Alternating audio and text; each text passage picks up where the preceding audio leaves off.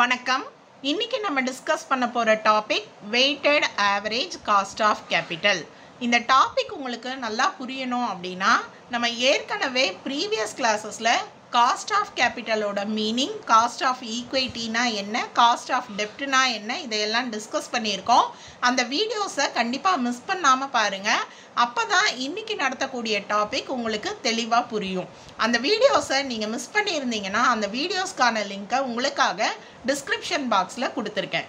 Weighted average cost of கேபிட்டல்னா என்ன அப்படின்றத தெரிஞ்சுக்கிறதுக்கு முந்தி காஸ்ட் ஆஃப் கேபிட்டல்னா என்ன அப்படின்றத உங்களுக்கு ஞாபகப்படுத்திடுறேன். ஓகே, ஒரு பிஸ்னஸ்க்கு தேவையான கேபிட்டல் பணம் எங்கேருந்து கிடைக்குதோ அதை நம்ம சோர்ஸ் ஆஃப் ஃபினான்ஸ் அப்படின்னு சொல்லுவோம். ஓகே, அப்போ ஒரு பிஸ்னஸ்க்கு என்னென்ன சோர்ஸில் இருந்து பணம் கிடைக்கும் அப்படின்னு பார்த்தீங்கன்னா, ஈக்விட்டி ஷேர்ஸில் இருந்து கிடைக்கக்கூடிய பணமாக இருக்கலாம், ப்ரிஃபரன்ஸ் ஷேர்ஸ் இஷ்யூ பண்ணுறது மூலமாக கிடைக்கிற பணமாக இருக்கலாம், டிபென்ச்சர்ஸ் மூலமாக கிடைக்கிற அமௌண்ட்டு கேபிட்டலில் இருக்கலாம், லோன்ஸ் அண்ட் பாரோயிங்ஸ் இருக்கலாம், அவங்களுக்கு தேவையான கேபிட்டலுக்காக ஃபினான்ஷியல் இன்ஸ்டிடியூஷன்ஸில் இருந்து கடன் வாங்குவாங்க இல்லையா, அது ரீடைன்ட் ஏர்னிங்ஸ், அதாவது அவங்களோட ப்ராஃபிட்டில் கொஞ்சத்தை என்ன பண்ணியிருப்பாங்க, அவங்களோட பிஸ்னஸோட டெவலப்மெண்ட்டுக்காக எடுத்து வச்சுருப்பாங்க, அதுதான் ரீடைன்ட் ஏர்னிங்ஸ். ஓகே, இப்போது இந்த கேபிட்டல் பிஸ்னஸ்க்கு தேவை அப்படின்னா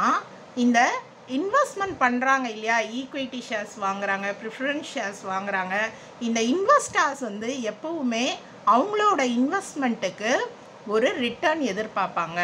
உதாரணத்துக்கு நம்ம பேங்க்கில் ஒரு 50,000 பணம் போடுறோன்னா அதில் ஒரு பர்சன்டேஜ் இன்ட்ரெஸ்ட் எதிர்பார்ப்போம் இல்லையா, அது மாதிரி நம்மளோட பணத்தை ஈக்விட்டி ஷேர்ஸ்லேயோ ப்ரிஃபரன்ஸ் ஷேர்ஸ்லேயோ ஒரு இன்வெஸ்டர் இன்வெஸ்ட் பண்ணும்போது அதுக்கு ஒரு ரிட்டர்ன் எதிர்பார்ப்பாங்க. அந்த ரிட்டர்ன் தான் காஸ்ட் ஆஃப் கேபிட்டல்.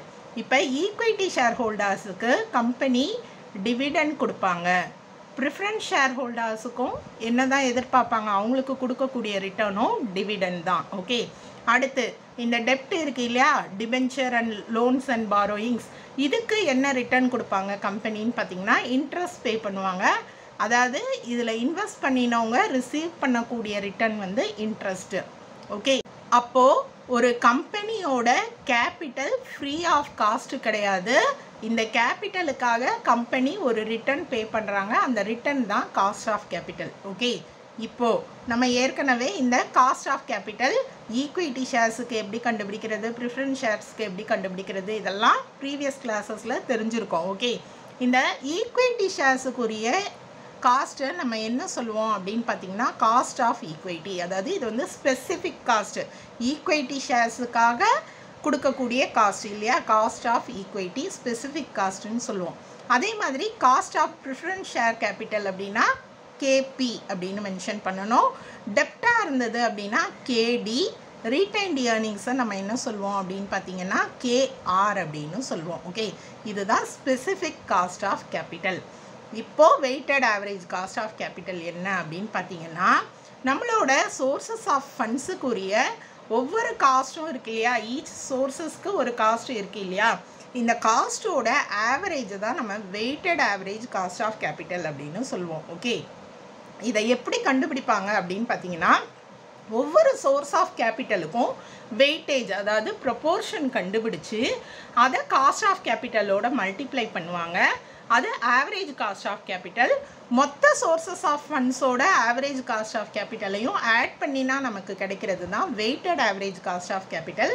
இது நம்ம ப்ராப்ளம் போடும்போது உங்களுக்கு இன்னுமே தெளிவாக புரியும். ஓகே, இப்போ நம்ம வெயிட்டட் ஆவரேஜ் காஸ்ட் ஆஃப் கேபிட்டலோட மீனிங்கை தெரிஞ்சுக்கலாம். வெயிட்டட் ஆவரேஜ் காஸ்ட் ஆஃப் கேபிட்டலை நம்ம சிம்பிளாக WACC அப்படின்னு சொல்லுவோம். ஓகே, இதை ஓவரால் காஸ்ட் ஆஃப் கேபிட்டல் அப்படின்னும் சொல்லலாம், காம்போசிட் காஸ்ட் ஆஃப் கேபிட்டல் அப்படின்னும் சொல்லலாம். எதனால் ஓவரால் காஸ்ட் ஆஃப் கேபிட்டல் அப்படின்னு பார்த்தீங்கன்னா, நம்மளோட பிஸ்னஸில் இருக்கிற சோர்ஸஸ் ஆஃப் ஃபண்ட்ஸ் எல்லா சோர்ஸஸோட காஸ்ட் ஆஃப் கேபிட்டலையும் நம்ம என்ன பண்ணுறோம், ஆவரேஜ் கண்டுபிடிக்கிறோம் இல்லையா, அதனால ஓவரால் காஸ்ட் ஆஃப் கேபிட்டல் இல்லை, அதுக்கு composite proportion கண்டுபிடிக்கிறதுனால composite cost of capital அப்படின்னும் சொல்லலாம். ஓகே, இப்போது டெஃபினிஷன் பாருங்கள். WACC is defined as the average of the cost of each source of funds employed by the firm. So ஒரு பிஸ்னஸில் funds employee பண்ணுறாங்க இல்லையா, ஒவ்வொரு சோர்ஸில் இருந்து அவங்களுக்கு ஃபண்ட்ஸ் கிடைக்குது. நம்ம பார்த்தோம் இல்லையா, equity share, preference share, debenture. So ஒவ்வொரு சோர்ஸ் ஆஃப் ஃபண்ட்ஸில் இருந்து அவங்களுக்கு பணம் கிடைக்குது. இந்த சோர்ஸஸ் ஆஃப் ஃபண்ட்ஸுக்கு நம்ம என்ன கண்டுபிடிப்போம், காஸ்ட்டு கண்டுபிடிப்போம் இல்லையா. இந்த காஸ்ட்டோட ஆவரேஜ் தான் weighted average cost of capital. இது வந்து எப்படி கண்டுபிடிப்போம்னு பார்த்தீங்கன்னா, அதோட வெயிட் ஓகே இல்லை ப்ரொப்போர்ஷன், அதை வச்சு நம்ம கண்டுபிடிப்போம் அப்படின்றது தான் weighted average cost of capital. இப்போது இந்த ஓவரால் காஸ்ட் ஆஃப் கேபிட்டல், அதாவது வெயிட்டட் ஆவரேஜ் காஸ்ட் ஆஃப் கேபிட்டலை நம்ம எப்படி மென்ஷன் பண்ணுவோம் அப்படின்னு பார்த்தீங்கன்னா, இது எல்லாத்துக்கும் இல்லையா overall cost of capital. So நம்ம இதை KO அப்படின்னு மென்ஷன் பண்ணணும். Weighted average cost of capital எப்படி கண்டுபிடிக்கிறது அப்படின்றத ஒரு ப்ராப்ளம் போட்டு பார்த்து தெரிஞ்சுக்கலாம். Following information is available with regard to the capital structure of ABC Limited. ABC Limited கம்பெனியோட கேபிட்டல் ஸ்ட்ரக்சர் நமக்கு கொடுத்துருக்காங்க. கேபிட்டல் ஸ்ட்ரக்சர்னா என்ன அப்படின்னு தெரியலனா அந்த வீடியோக்கான லிங்க்கு நான் உங்களுக்கு டிஸ்கிரிப்ஷன் பாக்ஸில் கொடுத்துருக்கேன், என்னன்னு நீங்கள் தெரிஞ்சுக்கோங்க. ஓகே, இப்போ பார்த்தீங்கன்னா கேபிட்டல் ஸ்ட்ரக்சரில் என்னென்ன இருக்குன்னா, சோர்சஸ் ஆஃப் ஃபண்ட்ஸ், அதாவது கேபிட்டல் எங்கெங்கே இருந்து கிடைக்கிது அப்படின்றத கொடுத்துருக்காங்க. Debentures, preference share capital, equity share capital, retained earnings. Okay, இப்போ இதில் டிபென்ச்சர்ஸ் வந்து 12 lakh அமௌண்ட் இருக்குது. After tax cost 5%. Preference share கேபிட்டலோட amount 4 lakh, 10% cost of capital. Equity ஷேருக்கு 8 lakhs amount, 15% cost of capital.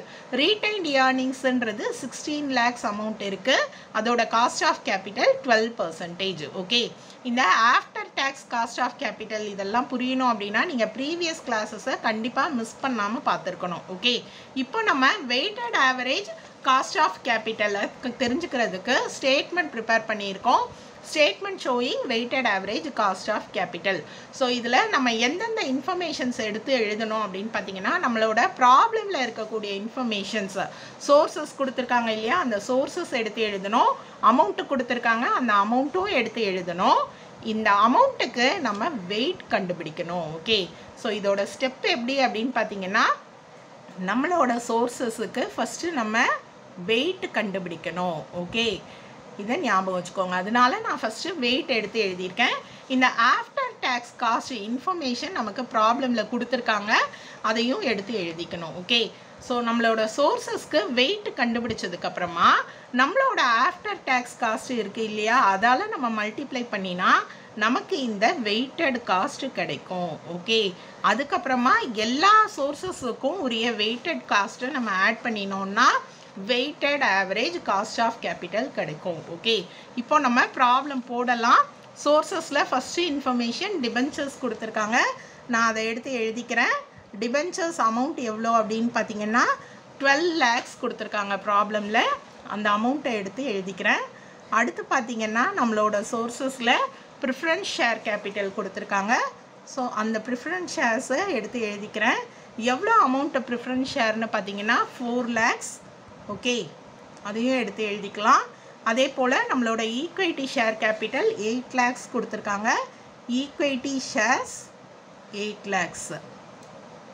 அடுத்து பார்த்தீங்கன்னா ரீடைன்டு ஏர்னிங்ஸ் இன்ஃபர்மேஷன் 16 lakhs.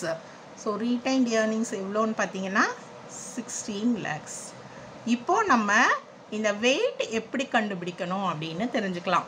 இந்த wait கண்டுபிடிக்கிறதுக்கு நம்ம இந்த சோர்ஸஸ், எல்லா சோர்ஸஸ்க்கும் அமௌண்ட் கொடுத்துருக்காங்க இல்லையா, இந்த அமௌண்ட்டோட டோட்டல் கண்டுபிடிக்கணும். ஸோ இப்போ நீங்கள் டோட்டல் கண்டுபிடிச்சிங்க அப்படின்னா உங்களுக்கு 40 lakhs கிடைக்கும். இப்போது என்ன பண்ணணும்னா, இந்த 40 lakhs டோட்டல் அமௌண்ட், இந்த டோட்டல் அமௌண்ட்டில் டிபென்ச்சரோட ப்ரொப்போர்ஷன் என்ன, அதாவது வெயிட் என்னன்னு கண்டுபிடிக்கணும். டோட்டல் 40 lakhsல நான் சிம்பிளாக 14 போடுறேன். 12 lakhs டிபென்ச்சர்ஸ். அப்போது அதோட ப்ரொப்போர்ஷன் என்ன டிவைட் பண்ணிங்கன்னா உங்களுக்கு 0.30 கிடைக்கும். இப்படி தான் நம்ம வெயிட் கண்டுபிடிக்கணும். அதே போல் ப்ரிஃபரன்ஸ் ஷேருக்கு வெயிட் கண்டுபிடிங்க. டோட்டல் 40 lakhs கேபிட்டல், அதில் ப்ரிஃபரன்ஸ் ஷேர்ஸ் எவ்வளோ அப்படின்னு பார்த்தீங்கன்னா 4 lakh. ஸோ நீங்கள் வெயிட் கண்டுபிடிச்சிங்கன்னா 0.10. அதே மெத்தடில் நம்ம ஈக்விட்டி ஷேர்ஸுக்கு கண்டுபிடிக்கலாம். டோட்டல் 40 lakhsல 8 lakhs நீங்கள் கண்டுபிடிச்சிங்கன்னா ப்ரொப்போர்ஷன் 20, அதாவது வெயிட். ஓகே, retained earnings எவ்வளோன்னு பார்த்தீங்கன்னா டோட்டல் 40 lakhsல 16 நீங்கள் வெயிட் கண்டுபிடிச்சா 40 இதுதான் வெயிட் அல்லது ப்ரப்போர்ஷன் அப்படின்னு சொல்லுவோம். ஸோ சோர்ஸஸோட வெயிட் என்னன்னு ஃபஸ்ட்டு தெரிஞ்சுக்கோங்க. ஆஃப்டர் டேக்ஸ் காஸ்ட் இன்ஃபர்மேஷன் நமக்கு ப்ராப்ளமில் கொடுத்துருக்காங்க. கொடுக்கலன்னா நமக்கு காஸ்ட் ஆஃப் கேபிட்டல் கண்டுபிடிக்க தெரியும். கண்டுபிடிச்சிட்டு நம்ம வெயிட்டட் ஆவரேஜ் கண்டுபிடிக்கணும். இப்போ கொடுத்துருக்கிறதுனால அதை நான் அப்படியே எடுத்து எழுதிக்கிறேன். 5%, 10%, 15%, அடுத்து பார்த்தீங்கன்னா 12% இல்லையா? ரொம்பவே ஈஸியான ப்ராப்ளம். நம்ம வெயிட் கண்டுபிடிச்சிட்டு இந்த காஸ்ட்டோட என்ன பண்ணணும், மல்டிப்ளை பண்ணணும். மல்டிப்ளை பண்ணிங்கன்னா உங்களுக்கு கிடைக்கக்கூடிய ஆன்சர் என்னன்னு பார்த்தீங்கன்னா வெயிட்டட் காஸ்ட்டு, ஒவ்வொன்றுத்துக்கும் உரிய வெயிட்டட் காஸ்ட்டு. இப்போது நம்ம வெயிட்டையும் ஆஃப்டர் காஸ்ட்டையும் மல்டிப்ளை பண்ணிக்கலாம். ஓகே, இப்போ 0.30 × 5ஆல் மல்டிப்ளை பண்ணுங்கள். நீங்கள் பர்சன்டேஜில் எடுத்து எழுத தேவையில்லை, நான் தெரியாமல் எழுதிட்டேன். ஓகே, ஸோ 0.30 × 5ஆல் மல்டிப்ளை பண்ணாங்கனாலே உங்களுக்கு வெயிட்டட் காஸ்ட்டு கிடைக்கும் 1.5. ஓகே, அதே போல் 0.10 × 10 போட்டிங்க அப்படின்னா உங்களுக்கு வெயிட்டட் காஸ்ட் என்னன்னு பார்த்தீங்கன்னா 1.0. 0.20 × 15 3.0. ஓகே, ஸோ இங்கேயும் 0.40 × 12 மல்டிப்ளை பண்ணிங்கன்னா 4.8.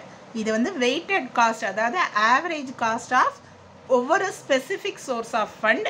இப்போ இது எல்லாத்தையும் ஆட் பண்ணினோன்னா நமக்கு கிடைக்கக்கூடியது தான் என்னது, weighted average cost of capital. So இது எல்லாத்தையும் நான் டோட்டல் பண்ணிக்கிறேன் 10.30. ஓகே, அப்போது நம்மளோட weighted average cost of capital எவ்வளோ, 10.30.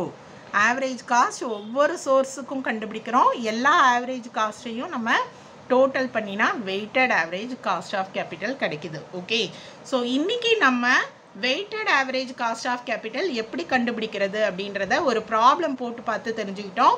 உங்களுக்கு புரிஞ்சிருக்கோன்னு நினைக்கிறேன். நீங்களும் இதே மாதிரி ஒரு ப்ராப்ளம் போட்டு பார்த்து ட்ரை பண்ணுங்கள். உங்களுக்கு டவுட்ஸ் ஏதாவது இருந்தால் கமெண்ட் செக்ஷனில் கேளுங்க. அடுத்து வரப்போகிற வீடியோவில் வெயிட்டட் ஆவரேஜ் காஸ்ட் ஆஃப் கேபிட்டல்லையே இன்னும் 2 டிஃப்ரெண்ட் மாடல்ஸ் ஆஃப் ப்ராப்ளத்தை நம்ம போட்டு பார்க்கலாம். அந்த வீடியோஸை மிஸ் பண்ணாமல் பாருங்கள். நன்றி.